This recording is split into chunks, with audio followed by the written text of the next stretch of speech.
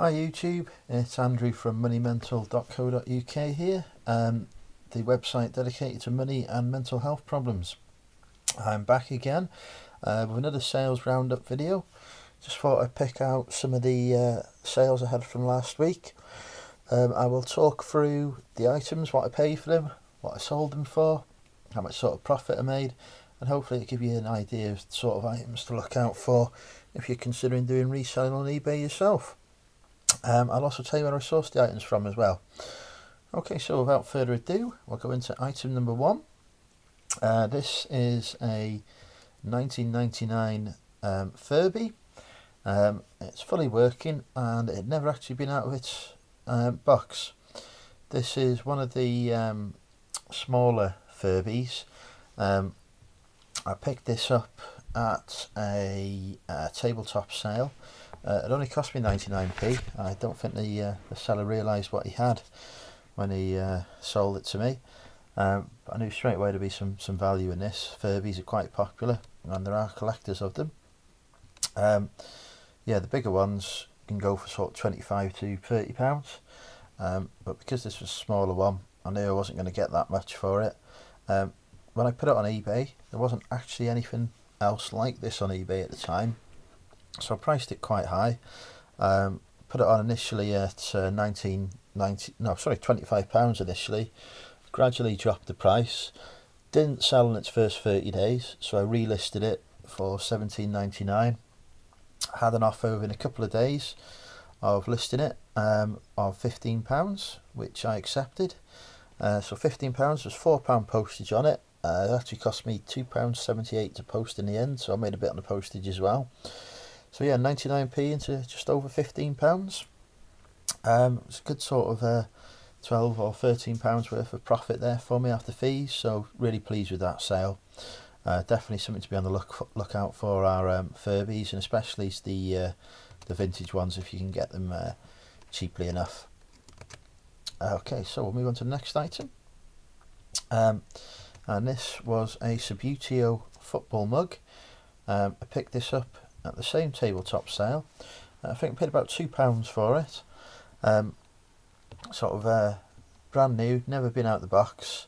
So it's again, it didn't sell sort of the first time around the listing. I had it up for about £12.99 initially. Gradually dropped the price, relisted it for £8.99. It sold within a couple of days of being listed. I think I took an offer on it.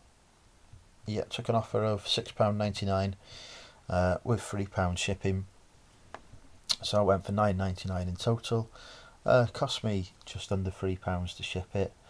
So there was a bit of profit there. Not as much as I'd have liked, but about sort of £3 or £4 worth of profit there. So happy enough to make some money and get the item out the door. This Roller Coaster Tycoon 2, another one of my games that I pick up for 10p. Got a supplier who supplies me with 50 games for £5, so this was one of them. Sold it, took an offer for it again, so we sold it for £4 in the end with £2 shipping. The shipping costs about £1.26, it goes with a large letter, so I made a bit on the shipping, and obviously 10p into £4 as well, even with fees. Still a good sort of three odd pounds worth of profit on that one, so happy with that for a 10p investment.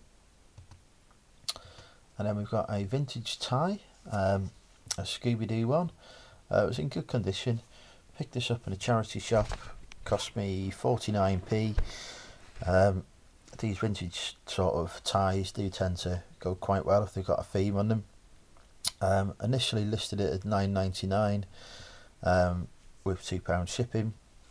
Didn't really get a lot of interest at that price, so gradually lowered the price. Again, didn't sell within its first 30 days, so I relisted it £4.99 with £2 shipping, and somebody bought it within a day of me relisting it. Cost me less than £1 to ship it, so I made a bit of money on the shipping.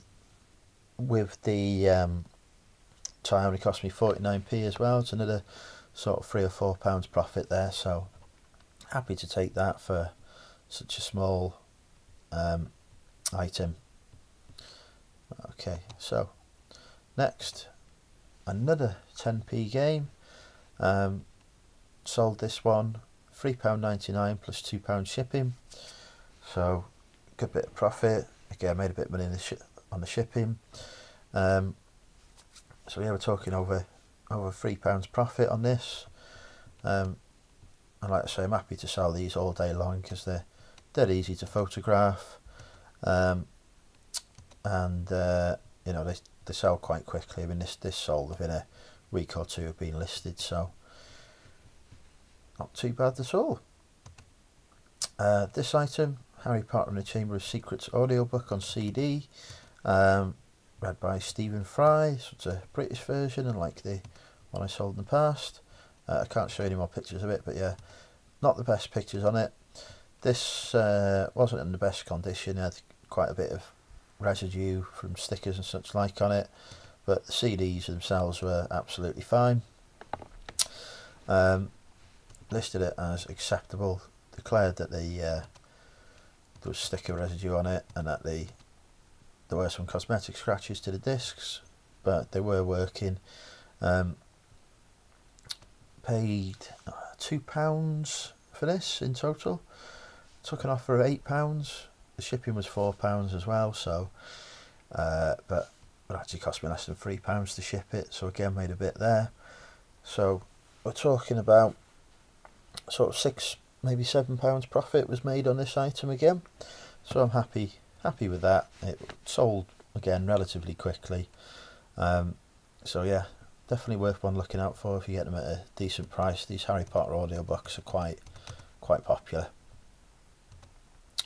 And then next we have a Lido Days Gone Showman's Dodgems tractor and trailer, which is just basically a sort of die-cast model vehicle. It's in 1/76 scale, so you can use it on 00 gauge model railways. It is a limited edition. Had within it I think I took a picture. Yeah, had within it a certificate of authenticity to show that. So yeah, I took a few pictures, used some stock photos as well, because although the box was quite worn, it had never actually been out of its box itself, so the actual product itself was in very good condition. Had this up, I could actually pick this up at the same tabletop sale, £2.50 that I picked up the first couple of items, and this again was up for, I think originally £14.99. Didn't sell within its first 30 days, so I relisted it for £11.99 and took an offer of £10 with £3 shipping. The actual sort of profit on that was probably about £6 or £7 in the end, which I was quite happy with, you know, based on a £2.50 investment. So yeah, good to get that one sold. Here we have a Next men's shirt, brand new, never been out of its packaging. Originally cost sort of 25, I think you can see it here. Yeah, originally cost £22, sorry, £21.99. I paid £3 for this in a charity shop. Put it on for sale, I think about £14.99 initially. Didn't sell. Difficult to take good pictures on when they're in this packaging as well, because it just sort of reflects the light. So that probably didn't help matters.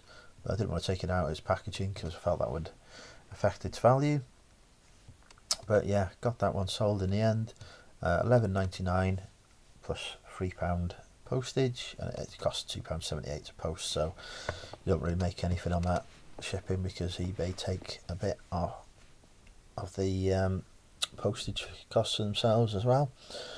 But yeah, £3 into £11.99, sort of £5-6 profit there again once fees have been taken out, so quite happy to get that out the door. This one, Walt Disney Presents Dinosaur, a VHS video. Just included this just to show you that even though VHS has been defunct for years, people still will buy the videos.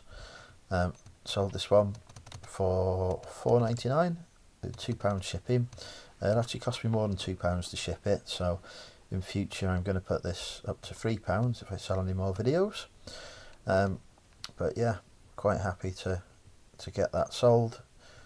eBay pre-populated the details about the video and everything, so all I had to do was take a couple of pictures and put it on there. The cost of the video was sort of cost me a few pence at most, so quite a bit of profit made on that, even with the shipping costing more than I'd actually charged the customer.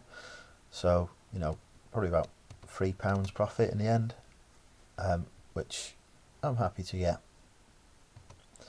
And then finally, another brand new with tags shirt. As you can see, pictures don't take the best with the look of the you know, the sort of the lighting getting reflected back there, but I also managed to find a stock picture of the same shirt, so I included that at the end.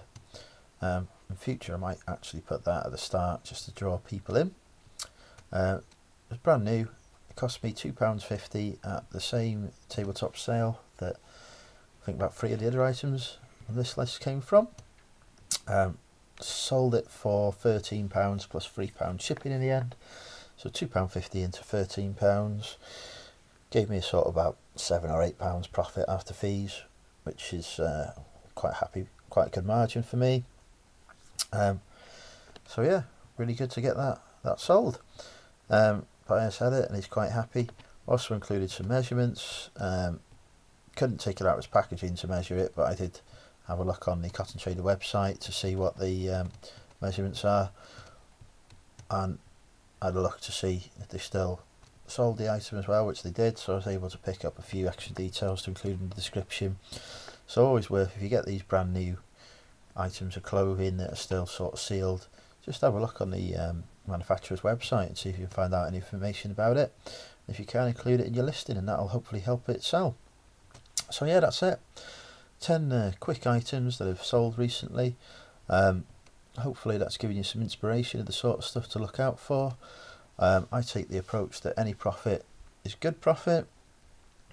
So whilst I may not be making millions on each item, it all sort of adds to the profit pot, so to speak, which then means I can invest in bigger and better things and grow the business that way.